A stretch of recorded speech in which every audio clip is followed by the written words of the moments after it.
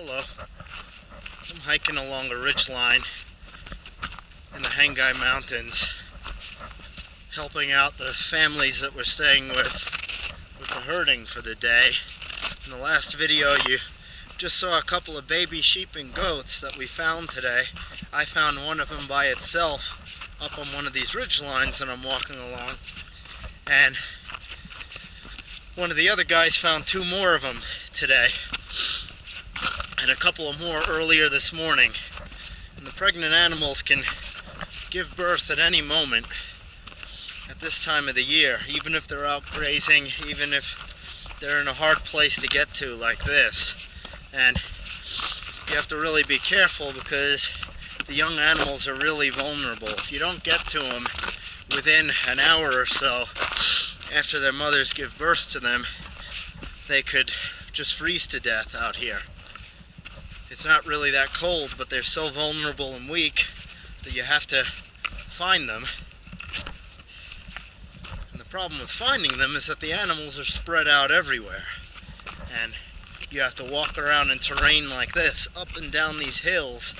Every time you think you hear or see something that seems kind of strange, the very pregnant animals that are just about to give birth will usually make some weird sounds. They won't be able to keep up with the rest of the animals. They'll kind of go off by themselves, usually in rocky places like this, and that's where they'll give birth to the babies. And then you have to get to the baby and get it back to camp, let it nurse with its mother for a little while, and then get it back to camp before it freezes to death. So he just rode back to camp to bring those three babies back with him. And I'm up here just trying to keep an eye on the animals. A lot of them are moving up behind me in that snow, moving in that direction. Some of them are over here.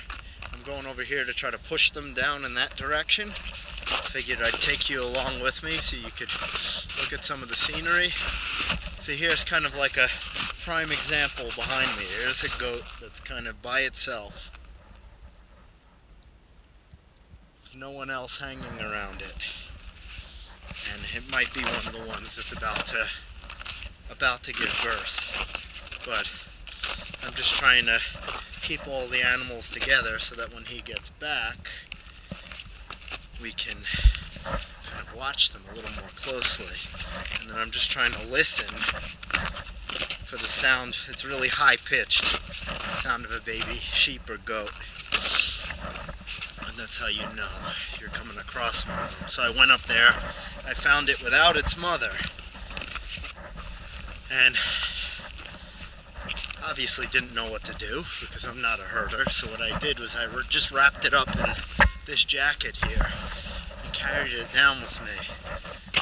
Well, it's hopefully safe in camp now, because I don't want to be responsible for this is these people's livelihood.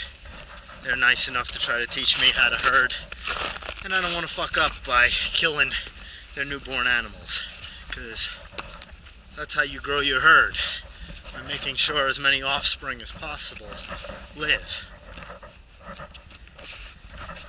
So I'm just pushing these animals down in the direction of camp behind me that you see walking. It's pretty cool terrain up here in these mountains, but if there's an animal giving birth, or if I find another baby animal, I'll turn the camera on and show you that.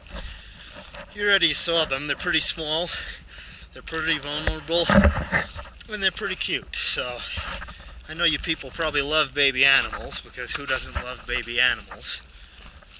So I'll catch up with you if I find one. Take care.